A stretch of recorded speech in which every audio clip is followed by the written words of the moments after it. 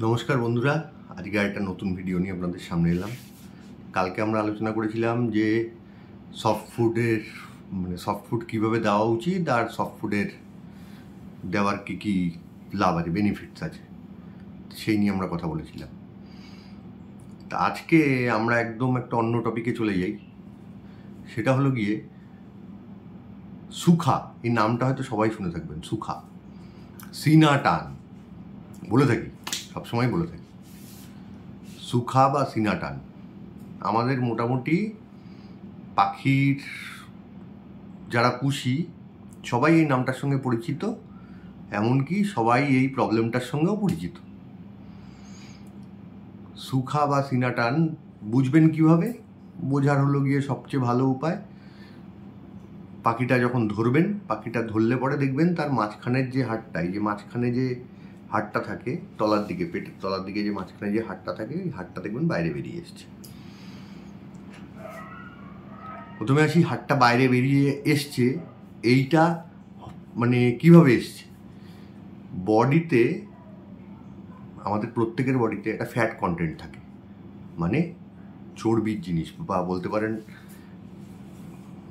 কি বলবো, চর্বি ধরনেরই, মানে ফ্যাট থাকে একখানা। তো এই ফ্যাটটাই আমরা এনার্জি প্রোভাইড করে, আমাদেরকে এনার্জি প্রোভাইড করে এই ফ্যাটটা। তো এই ফ্যাটটা আস্তে আস্তে গলে কমে যায়, তখন এই মাঝখানের যে হাড়টা আছে, এই হাড়টা বাইরে বেরিয়ে আসে। পাখিদের হাড়টা মাঝখান দিয়ে বেরিয়ে আসে, তাতেই আমরা বুঝতে পারি এর সুখার প্রবলেম হয়েছে, বা সুখা রোগ হয়েছে, যেটা আমরা বলি সুখা রোগ হয়েছে বা সিনা টান হয়েছে। এই সুখা বলুন, সিনা টান বলুন, যাই বলুন,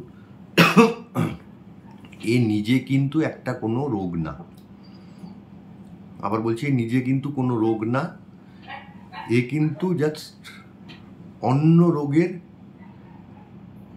মানে ইন্ডিকেশন, যে অন্য রোগ আছে ওর ভিতরে, সেই জন্যই ওর এই অবস্থা হয়েছে। এবার সেই রোগগুলো কি হতে পারে? প্রথম রোগ যেটা হতে পারে সেটা হলো গিয়ে ডিহাইড্রেশন প্রবলেম। কিসের জন্য? ডায়রিয়া হতে পারে, তার জন্য ডিহাইড্রেশন প্রবলেম হতে পারে। বা যেহেতু ওর মধ্যে ইচ্ছেটা কম, সেই জন্য হয়তো জল যেই রেটে খাওয়া উচিত, আমাদের মধ্যেও হয়, দেখবেন জল যেই রেটে খাওয়া উচিত আমরা সেই রেটে খাই না, তার থেকে ডিহাইড্রেশন প্রবলেম আসে। এই ডিহাইড্রেশন প্রবলেমের জন্য বা এই ডায়রিয়া হয়েছে তার জন্য, এইটা যদি ট্রিটমেন্ট না হয়, এর জন্য এই সিনা টান বা সুখা আসতে পারে, সুখা আসতে পারে। তার জন্য আমাদের প্রথমেই এই ডায়রিয়াটাকে আগে যদি আমরা কিওর করে ফেলি, তাহলে এই প্রবলেমটা আসার ভয়টা থাকবে না। তাহলে আমরা ডায়রিয়ার জন্য যে মেডিসিন আছে সেই মেডিসিন ইউজ করব। সেই মেডিসিন ইউজ করার পরে ডায়রিয়াটা কমে গেলে দেখবেন এই সুখার প্রবলেমটা অটোমেটিক চলে যাচ্ছে।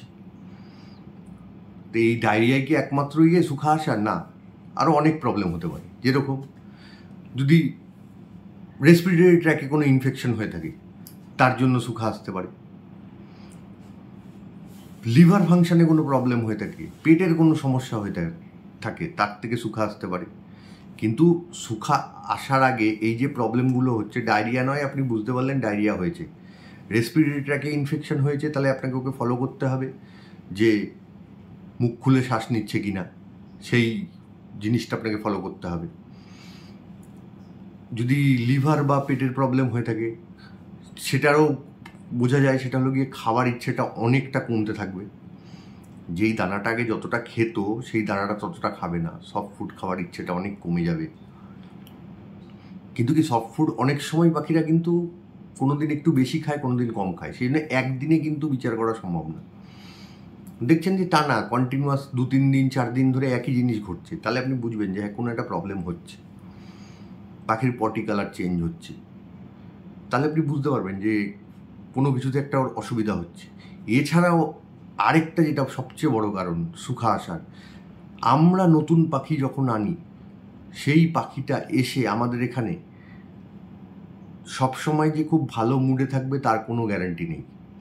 তার এখানে এসে ও যদি আগে যে পরিচর্যা পেয়ে এসছে সেই পরিচর্যা যদি এখানে না পায়, প্লাস এখানকার এনভায়রনমেন্ট যদি তার পছন্দ না হয়, তার মধ্যে অসম্ভব অ্যাংজাইটি, অসম্ভব স্ট্রেস তৈরি হবে।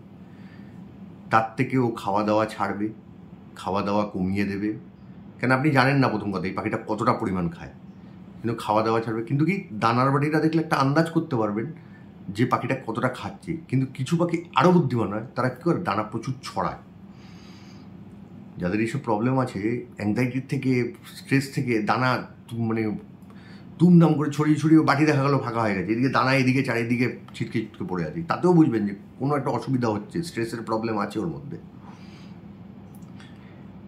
আর পাখির একটা সবচেয়ে বড় প্লাস পয়েন্ট বলুন বা মাইনাস পয়েন্ট বলুন, পাখি কোনো দিন মানুষ হোক বা অন্য পাখিকে হোক সহজে বুঝতে দেয় না যে তার কোনো প্রবলেম আছে। ওর যে সিনাটান হয়েছে আপনি ওকে হাতে না ধরা অবধি বুঝতে পারবেন না, দূর দিয়ে দেখে ওকে সিনাটান বুঝতে পারবেন না আপনি শর্ট করে।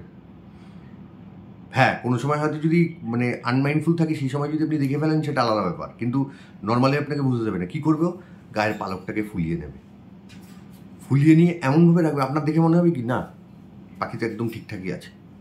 কিন্তু আসল ব্যাপারটা কিন্তু তা না, ওর কিন্তু প্রবলেম হয়ে রয়েছে, ওর কিন্তু বুকের হাড় বেরিয়ে গেছে, কিন্তু ও বুঝতে দেবে। পাখি কোনো সময় নিজের প্রবলেমটাকে ওইভাবে বুঝতে দেয় না। কিন্তু পাখির আরেকটা মজার জিনিস আছে, সেটা হলো কি ওর হাবভাবগুলো দেখে আপনাকে ফলো করতে হবে যে ওর মধ্যে প্রবলেমগুলো আছে কি না। এছাড়া সুখা আসার আরেকটা কারণ হতে পারে, সেটা হলো গিয়ে মাইটস, ইনার মাইটস হোক বা আউটার মাইটস হোক।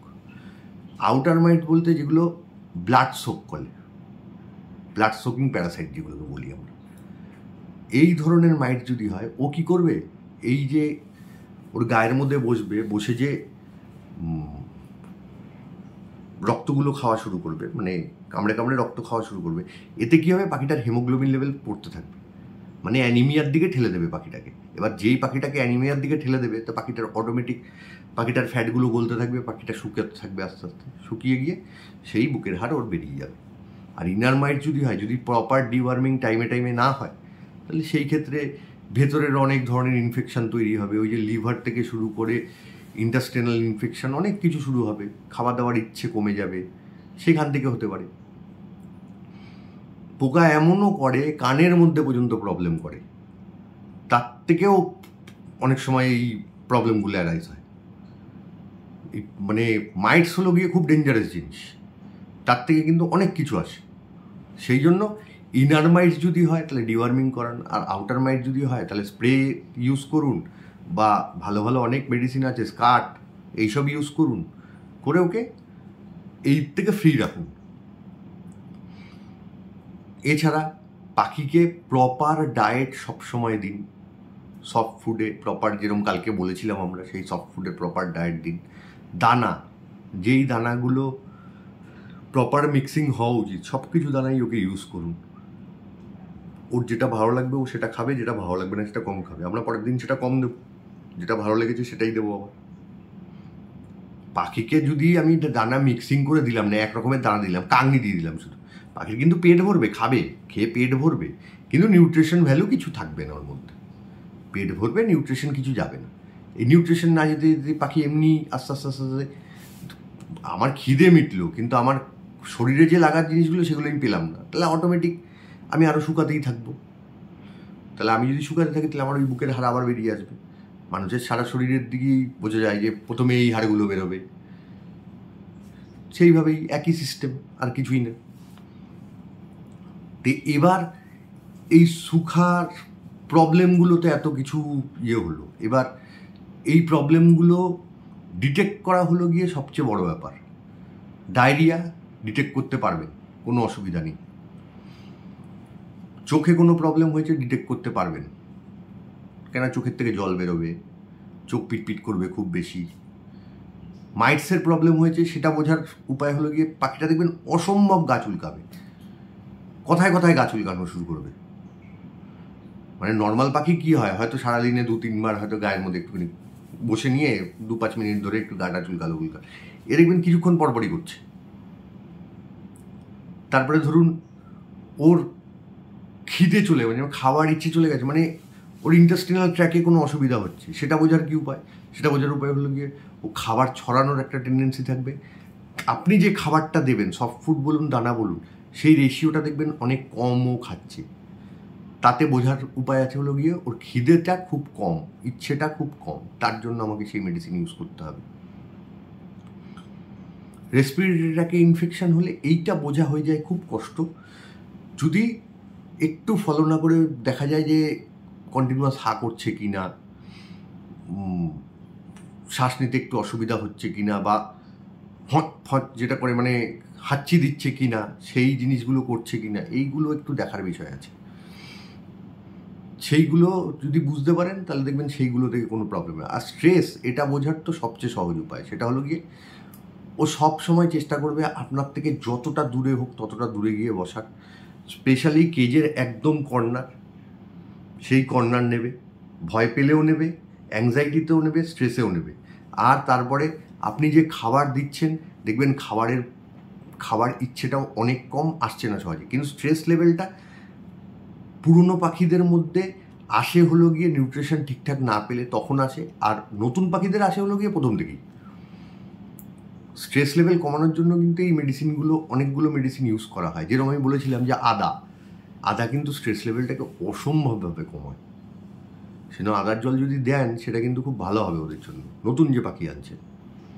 এই সিজনে একটু পুদিনা আদা দিয়ে যদি জল দেন খুব ভালো হবে।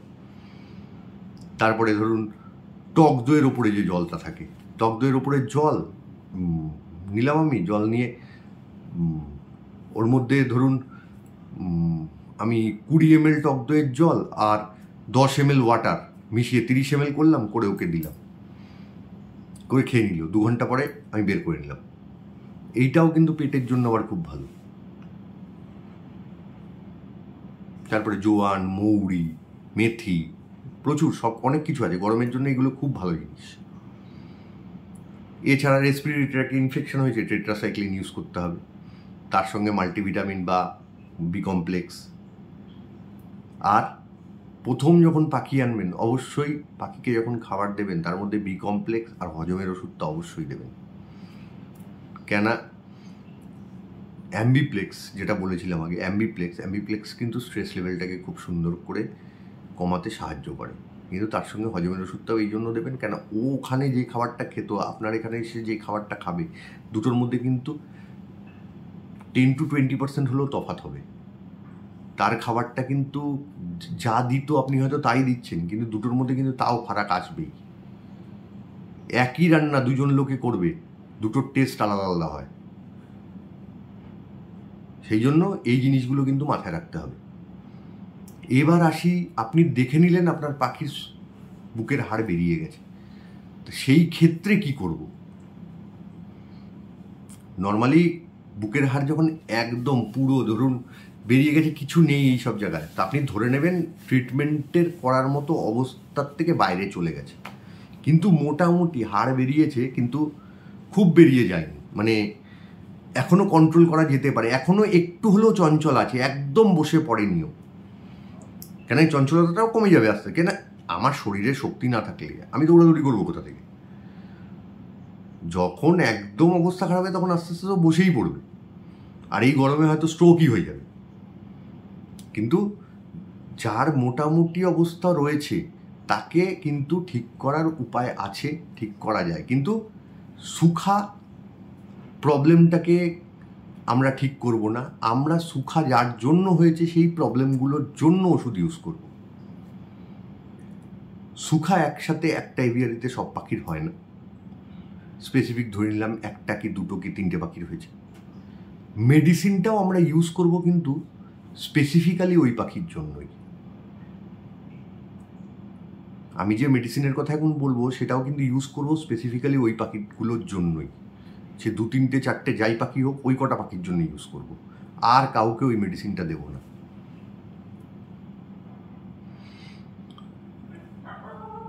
ট্যাক্সিমো, এই ওষুধটার নাম হয়তো আমরা সবাই শুনেছি, ট্যাক্সিমো সিরাপ বা ট্যাক্সিমো ড্রপ। ট্যাক্সিমো সিরাপ বললে ভুল হবে, ট্যাক্সিমো ড্রপ, যেটা বাচ্চাদের দেওয়া হয়, 6 থেকে 12 মাস বয়সের বাচ্চাদের মোটামুটি দেওয়া হয়। ট্যাক্সিমো ড্রপ। দেখবেন একটা স্টেরাইল ওয়াটার থাকে আলাদা, আর একটার শিশিরের মধ্যে একটা পাউডার থাকে। এবার সেই শিশিরটার মধ্যে দেখবেন একটা দাগ মতো করা থাকে, ওই দাগ অবধি ওই স্টেরাইল ওয়াটার দিয়ে ওটাকে নাড়িয়ে ওই ওষুধটাকে তৈরি করতে হয়। এই ওষুধটা ট্যাক্সিমো, এটা ডাইরেক্ট আমরা ড্রপারে নেব, নিয়ে যে পাখিটার এই প্রবলেমটা হয়েছে, মানে আমি হাড় দেখতে পাচ্ছি যেই পাখিটার, সেই পাখিটাকে আমি 2 ফোঁটা দিয়ে দেব। সকালবেলা আমি 2 ফোঁটা এই ট্যাক্সিমো ওই পাখিটাকে দিয়ে দেব। যদি পাখিটা লাভবার্ড অবধি হয় তাহলে, যদি লাভবার্ডের উপরে হয়, ধরুন ককটেল হলো, কনুর হলো, সেই ক্ষেত্রে আমি পাখিটাকে 3 ফোঁটা ট্যাক্সিমো দেব। যদি ফিঞ্চ হয় আমি 1 ফোঁটা ট্যাক্সিমো দেব। বদ্রি হলে পরেও 2 ফোঁটাই দেব। ফিঞ্চ হলে পরে 1 ফোঁটা দেব। এবার ট্যাক্সিমো কিসে কিসে কাজ করে আগে সেটা জানা ভালো। ট্যাক্সিমো থ্রোট ইনফেকশনে কাজ করে, ট্যাক্সিমো লাংস ইনফেকশনে কাজ করে, মানে ব্যাকটেরিয়াল যা যা ইনফেকশন আছে সেগুলোতে কাজ করে। শ্বাসনালীর কোনো ইনফেকশন হলে সেটাই কাজ করে, ইন্টেস্টিনাল কোনো ইনফেকশন হলে সেটাই কাজ করে, ইউরিনারি ট্র্যাকে কোনো ইনফেকশন হলে সেটাই কাজ করে। ট্যাক্সিমো ওপর থেকে নিচ অবধি মোটামুটি ব্যাকটেরিয়াল সব ইনফেকশনের উপরেই কাজ করে। সেই জন্য ট্যাক্সিমো এইটার জন্য বেস্ট মেডিসিন। আমি আবার বললাম, যেহেতু সুখার ব্যাপার, ঘরোয়া টোটকার ভিতরে ঢুকবো না। ঘরোয়া টোটকাও আরও আছে, সেগুলো নিয়ে আমি পরে কোনো সময় কথা বলবো, কিন্তু ঘরোয়া টোটকার ভিতরে যাওয়ার দরকার নেই। এই মুহূর্তে আমরা ডাইরেক্ট অ্যান্টিবায়োটিকের দিকেই যাব, সেটা হলো গিয়ে ট্যাক্সিমো। ট্যাক্সিমো ফিঞ্চ হলে 1 ফোঁটা, বদ্রি থেকে নিয়ে শুরু করে লাভবার্ড হলে 2 ফোঁটা, ককটেল কনুর হলে 3 ফোঁটা। যদি এরপরে সানকনুর হয়ে যায় বা তার উপরে যেতে চায়, বডি ওয়েটের হিসাবে বাড়তে থাকবে। ঠিক আছে? জাভা হলে পরেও আমরা কিন্তু 1 ফোঁটাই দেব। জাভা হলেও 1 ফোঁটাই দেব। এবার শুধু ট্যাক্সিমো দিলে কিন্তু কাজ হবে না। ট্যাক্সিমো ইউজ করলাম, তার সঙ্গে আমাদের আরেকটা মেডিসিনও ইউজ করতে হবে। সেটা কি? সেটা হলো গিয়ে B complex medicine. B complex এবার আপনি অ্যাম্বিপ্লেক্স ইউজ করতে পারেন। অ্যাম্বিপ্লেক্স এছাড়া যদি ভালো বি কমপ্লেক্স বলেন, সেই ক্ষেত্রে আমি বলবো পলিবিয়ান এসএফ ইউজ করতে পারেন। পলিবিয়ান এসএফ যে কোনো মেডিকেল শপে পাবেন। পলিবিয়ান এসএফ বা ট্যাক্সিমো ড্রপ দুটোই যে কোনো মেডিকেল শপে পাবেন। মানুষের medical shop, veterinary medical shop না, মানুষের মেডিকেল শপে দুটোই পাবেন। ট্যাক্সিমো আমরা ইউজ করব 7 দিন, আর পলিবিয়ান ইউজ করব টানা 10 দিন। ট্যাক্সিমো যেহেতু সকালবেলা দিচ্ছি, ছোট পাখি হলে 1 ফোঁটা, তার থেকে বড় হলে 2 ফোঁটা, তার থেকে বড় হলে 3 ফোঁটা। একইভাবে আমরা পলিবিয়ান এসএফ হোক বা অ্যাম্বিপ্লেক্স হোক বা অন্য যেই বি কমপ্লেক্স ইউজ করে সেটাই হোক না কেন, কিন্তু এই দুটো আমার মনে হয় সবচেয়ে ভালো। তার দিয়ে পলিবিয়ান এসএফ হলো সবচেয়ে ভালো। যেহেতু মানুষের মেডিসিনটা ইউজ করছি সেই জন্য আমি মানুষের মেডিসিনই বললাম। তো যদি পলিবিয়ান এসএফ নিয়েই বলি, পলিবিয়ান এসএফ ছোট পাখি হলে 1 ফোঁটা, সেটা দেবো হলো গিয়ে বিকালবেলা, মানে ধরুন ওই 3টে-4টে নাগাদ। তারপরে যদি মাঝারি পাখি হয়, মানে লাভবার্ড অবধি যদি পাখি হয়, বদ্রি থেকে লাভবার্ড, তাদের দেবো 2 ফোঁটা, আর ককটেল থেকে নিয়ে শুরু করে কোনুর অবধি তাদেরকে দেবো 3 ফোঁটা। মানে 3 ফোঁটা ট্যাক্সিমো দেবো, 3 ফোঁটা পলিবিয়ান এসএফ দেবো। এসএফ কেন? শুধু পলিবিয়ানও তো দিতে পারি। এসএফ এই জন্যই, এসএফটা হলো সুগার ফ্রি, সেই জন্য এসএফ। প্লেন পলিবিয়ান কিন্তু সুগার ফ্রি না, সেই জন্য এসএফ, পলিবিয়ান এসএফ। এই দুটো ইউজ করলে পরে আশা করি 7 থেকে 10 দিনের মধ্যে পাখিকে আপনি অলমোস্ট 70-80% দেখবেন ঠিক হয়ে এসছে। বাদ বাকি এবার আমরা কাজ করব ওর নর্মাল হেলথের জন্য নিউট্রিশন পার্ট নিয়ে ওকে আর বেটার করে দেবো। যেই জিনিসগুলো ওর ওই নিউট্রিশন পার্টের মধ্যে থাকবে, যেরকম প্রত্যেকটা পাখির খাবারে হোক জলে হোক vitamin B complex, amino acid, multivitamin, multimineral, এই জিনিসগুলো থাকা উচিত। Vitamin B complex, amino acid, multivitamin, multimineral, এইগুলো যদি খাবারের মধ্যে সব পাওয়া যায়, এই প্রবলেমগুলো সচরাচর অ্যারাইজ হয় না। প্রপার কেয়ার, প্রপার ডায়াগনোসিস না করতে পারলেই এই প্রবলেমগুলো আসে। সেজন্য ভয় পাওয়ার মতো কিচ্ছু নেই। যদি হয়ে গিয়ে থাকে তাহলে এটা ইউজ করুন, আশা করি উপকার পাবেন। তাহলে আজকের জন্য এখানেই আমি ভিডিওটাকে শেষ করছি। যদি এরপরেও এটা নিয়ে কোনো প্রশ্ন থাকে আমাকে ফোন করবেন বা হোয়াটসঅ্যাপ করবেন, আমি নিশ্চয়ই উত্তর দেবো, বা কমেন্ট সেকশানে লিখবেন, আমি সেখানেও উত্তর দেবো। ঠিক আছে? আর যদি আমার ভিডিও ভালো লাগে তাহলে চ্যানেলটাকে সাবস্ক্রাইব করবেন, শেয়ার করবেন, লাইক করবেন, আর বেল বাটনটা টিপে দেবেন যাতে নোটিফিকেশানগুলো পেয়ে যান। তাহলে গুড নাইট, টাটা।